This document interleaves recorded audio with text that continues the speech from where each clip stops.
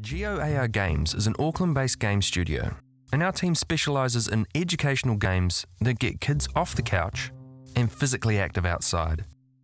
Our main clients are city councils and government departments in New Zealand and Australia. We take government messages such as recycling or climate change and turn them into fun, educational games that get kids moving. Here are a few examples of our games. What's the Plan Stan is a civil defence game we deployed for the New Zealand Emergency Management Agency NEMA, the New Zealand Earthquake Commission, and the Auckland Council Civil Defence Department.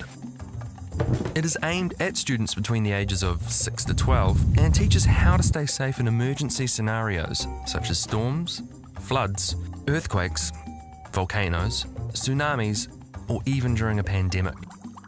The COVID-19 game level has specifically been signed off by the Ministry of Health to ensure it is in alignment with the nationwide pandemic messages. What's the Plan Stan is available not only as a web browser game, but also as an augmented reality game. You might have heard of Magical Park, our digital augmented reality playground which turns a regular sports field or park into an exciting adventure theme park. Kids run on average 1.5 kilometres while playing Magical Park, and can choose between different educational games. Teachers tell us that Magical Park improves the reading skills of their younger students and is a great way to get kids out of the classroom during breaks. Aotea Stories is a location-based augmented reality game that will be featured as part of the Heritage Festival in September this year. It is ideal for high school students and people interested in New Zealand's heritage buildings.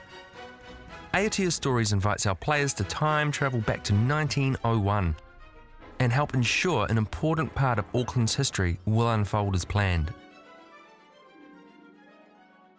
The Wizard World of Numbers is not just a maths game for students with cerebral palsy, but anyone who has difficulty in learning how to count.